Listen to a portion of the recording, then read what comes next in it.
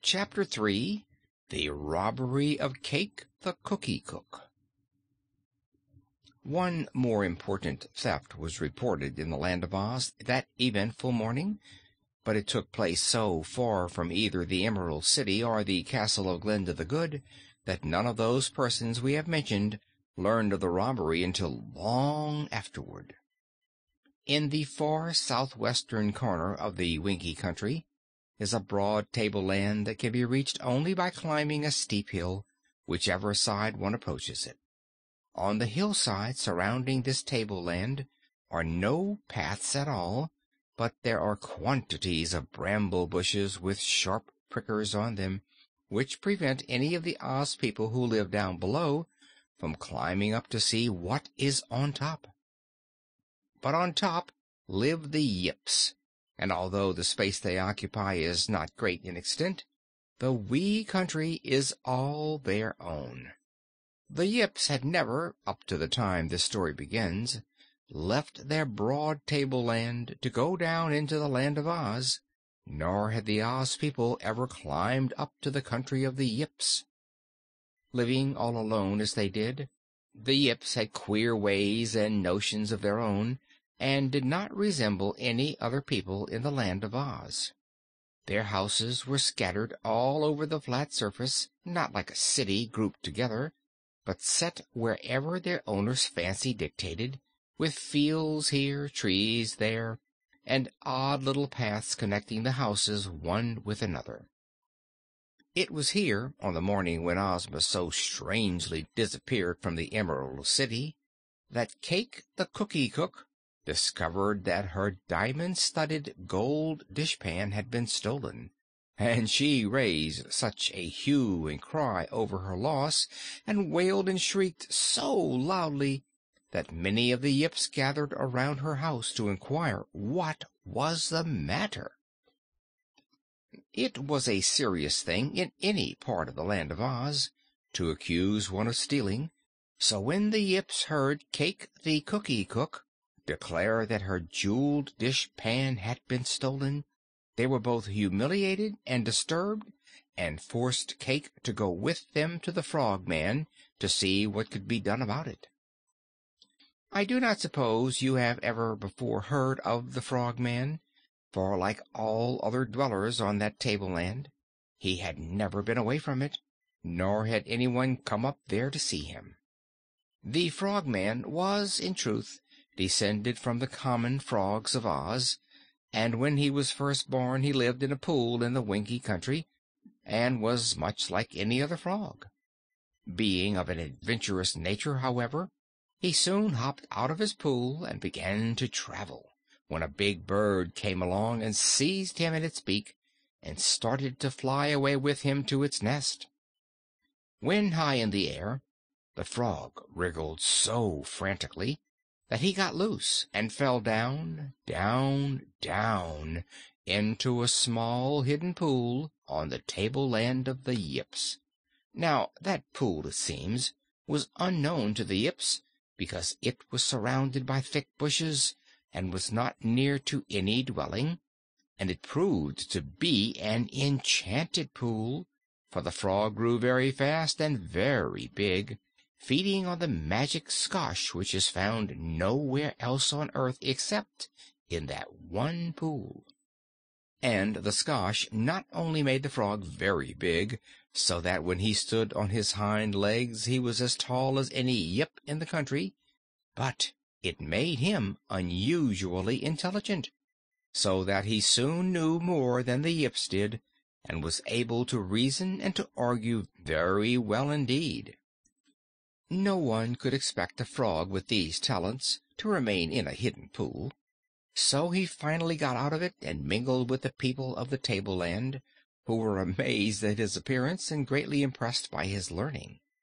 They had never seen a frog before, and the frog had never seen a Yip before, but as there were plenty of Yips and only one frog, the frog became the most important. He did not hop any more, but stood upright on his hind legs and dressed himself in fine clothes, and sat in chairs and did all the things that people do.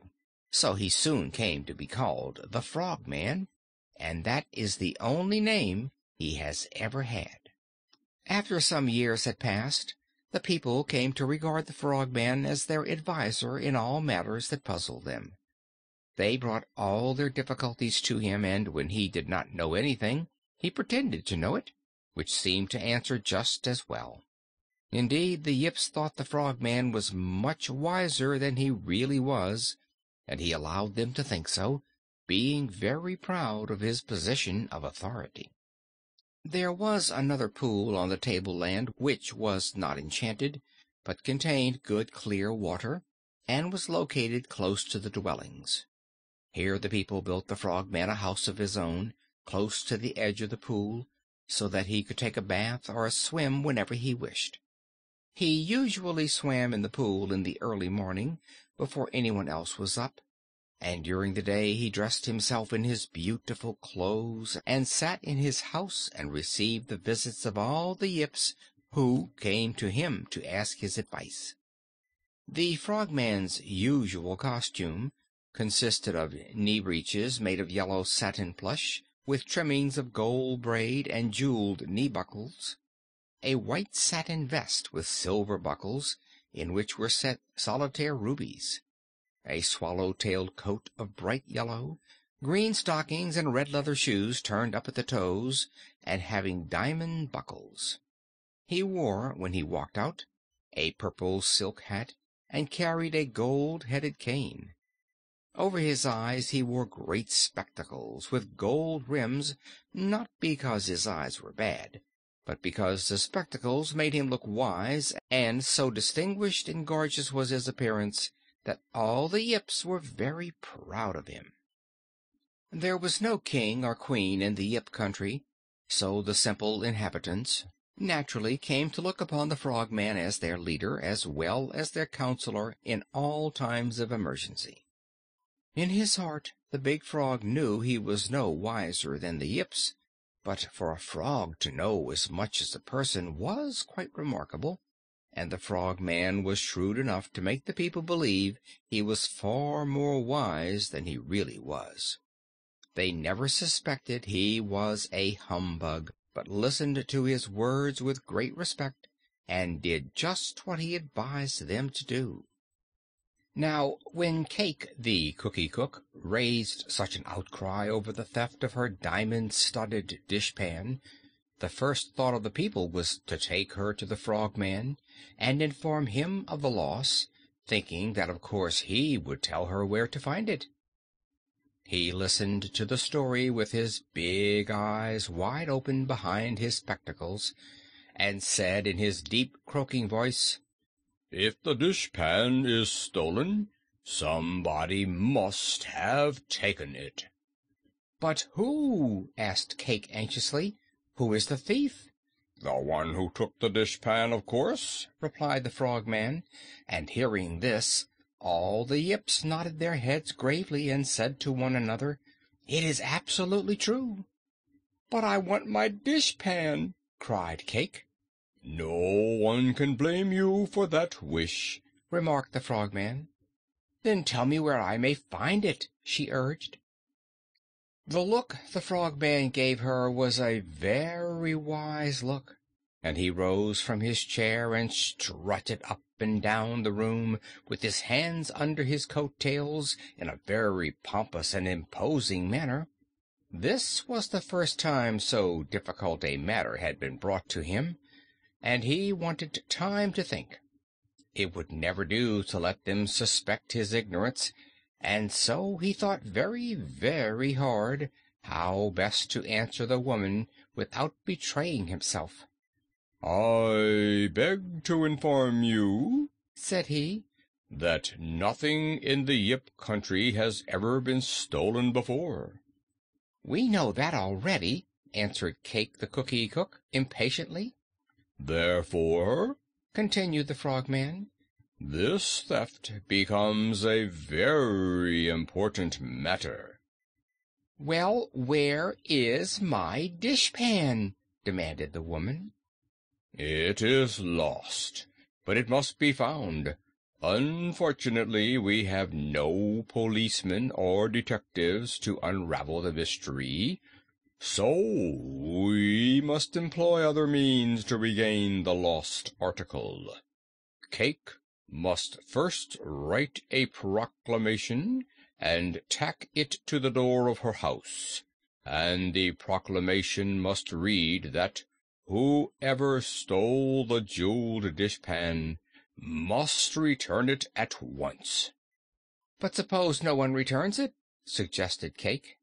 "Then," said the Frogman, "that very fact will be proof that no one has stolen it." Cake was not satisfied, but the other Yips seemed to approve the plan highly. They all advised her to do as the Frogman had told her to, so she posted the sign on her door and waited patiently for someone to return the dishpan, which no one ever did.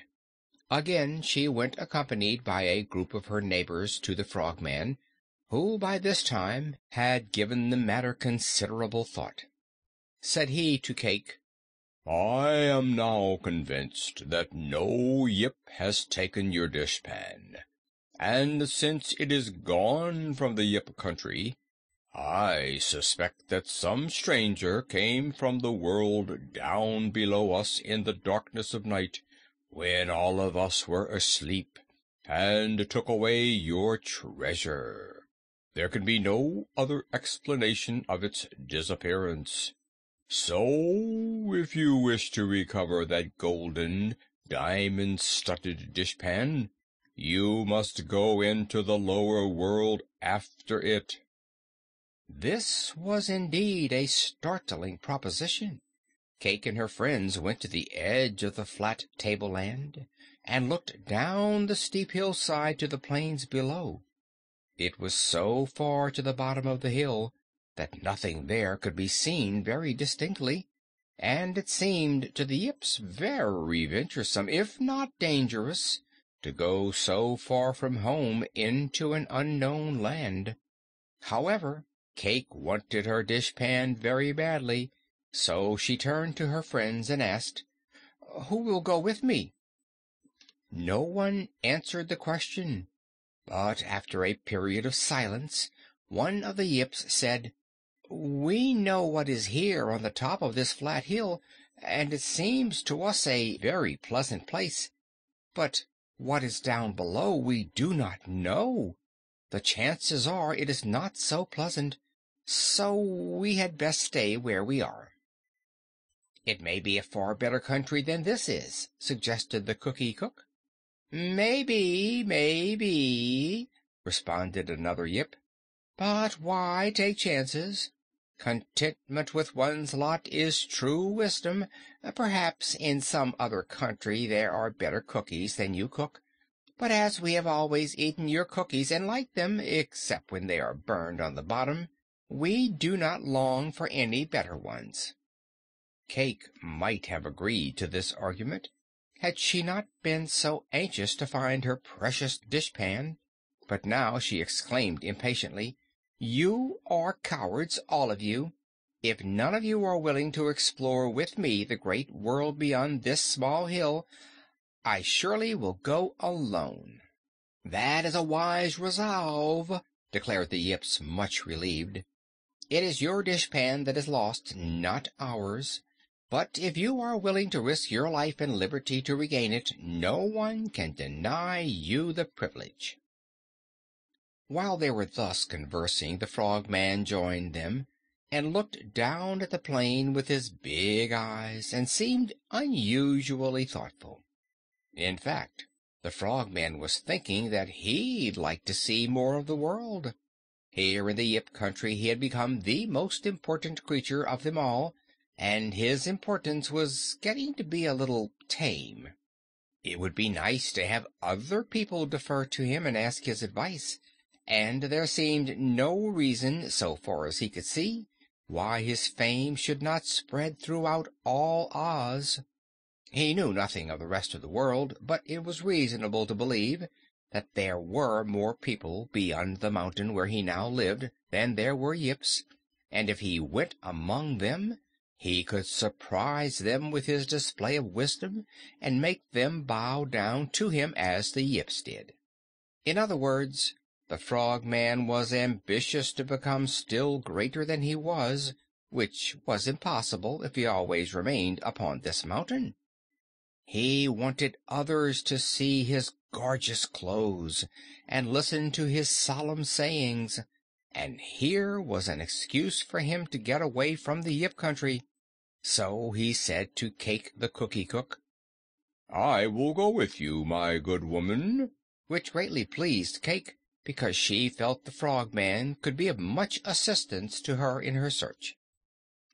But now, since the mighty Frogman had decided to undertake the journey, several of the Yips who were young and daring at once made up their minds to go along. So the next morning after breakfast, the Frogman and Cayke the cookie cook and 9 of the Yips started to slide down the side of the mountain. The bramble bushes and cactus plants were very prickly and uncomfortable to the touch, so the Frogman quickly commanded the Yips to go first and break a path, so that when he followed them he would not tear his splendid clothes. Cayke, too, was wearing her best dress, and was likewise afraid of the thorns and prickers, so she kept behind the Frogman. They made rather slow progress, and night overtook them before they were halfway down the mountainside. So they found a cave in which they sought shelter until morning. Cayke had brought along a basket full of her famous cookies, so they all had plenty to eat. On the second day, the Yips began to wish they had not embarked on this adventure. They grumbled a good deal at having to cut away the thorns to make the path for the Frogman and the cookie cook, for their own clothing suffered many tears, while Cayke and the Frogman traveled safely and in comfort. "If it is true that anyone came to our country to steal your diamond dishpan," said one of the Yips to Cayke, "it must have been a bird, for no person in the form of a man, woman, or child could have climbed through these bushes and back again." "And allowing he could have done so," said another Yip, "the diamond-studded gold dishpan would not have repaid him for his troubles and his tribulations." "For my part," remarked the third Yip, "I would rather go back home and dig and polish some more diamonds and mine some more gold and make you another dishpan than be scratched from head to heel by these dreadful bushes. Even now, if my mother saw me, she would not know I am her son." Cayke paid no heed to these mutterings, nor did the Frogman. Although their journey was slow, it was being made easy for them by the Yips, so they had nothing to complain of and no desire to turn back. Quite near the bottom of the great hill they came upon a great gulf, the sides of which were as smooth as glass. The gulf extended a long distance, as far as they could see in either direction, and although it was not very wide, it was far too wide for the Yips to leap across, and should they fall into it, it was likely they would never get out again. "Here our journey ends," said the Yips. "We must go back again." Cayke the cookie cook began to weep. "I shall never find my pretty dishpan again, and my heart will be broken," she sobbed. The Frogman went to the edge of the gulf and with his eye carefully measured the distance to the other side. "Being a frog," said he, "I can leap as all frogs do, and being so big and strong, I am sure I can leap across this gulf with ease. But the rest of you, not being frogs, must return the way you came." "We will do that with pleasure," cried the Yips, and at once they turned and began to climb up the steep mountain, feeling they had had quite enough of this unsatisfactory adventure. Cayke the cookie cook did not go with them, however. She sat on a rock and wept and wailed, and was very miserable. "Well," said the Frogman to her, I will now bid you goodbye. If I find your diamond-decorated gold dishpan, I will promise to see that it is safely returned to you." "But I prefer to find it myself," she said. "See here, Frogman, why can't you carry me across the gulf when you leap it? You are big and strong, while I am small and thin." The Frogman gravely thought over this suggestion. It was a fact that Cayke the Cookie Cook was not a heavy person. Perhaps he could leap the gulf with her on his back. "If you are willing to risk a fall," said he, "I will make the attempt." At once she sprang up and grabbed him around his neck with both her arms. That is, she grabbed him where his neck ought to be, for the Frogman had no neck at all. Then he squatted down, as frogs do when they leap, and with his powerful rear legs he made a tremendous jump. Over the gulf they sailed, with the Cookie Cook on his back, and he had leaped so hard, to make sure of not falling in, that he sailed over a lot of bramble bushes that grew on the other side, and landed in a clear space that was so far beyond the gulf that when they looked back they could not see it at all. Cayke now got off the Frogman's back, and he stood erect and carefully brushed the dust from his velvet coat and rearranged his white satin necktie. "I had no idea I could leap so far," he said wonderingly. "Leaping is one more accomplishment I can now add to the long list of deeds I am able to perform." "You are certainly fine at leapfrog," said the Cookie Cook admiringly. "But as you say, you are wonderful in many ways. If we meet with any people down here, I am sure they will consider you the greatest and grandest of all living creatures." "Yes," he replied, "I shall probably astonish strangers, because they have never before had the pleasure of seeing me. Also, they will marvel at my great learning. Every time I open my mouth, Cayke, I am liable to say something important." "That is true," she agreed, "and it is fortunate your mouth is so very wide and opens so far, for otherwise all the wisdom might not be able to get out of it." "Perhaps nature made it wide for that very reason," said the Frogman. "But come, let us go on, for it is getting late, and we must find some sort of shelter before night overtakes us." End of chapter 3.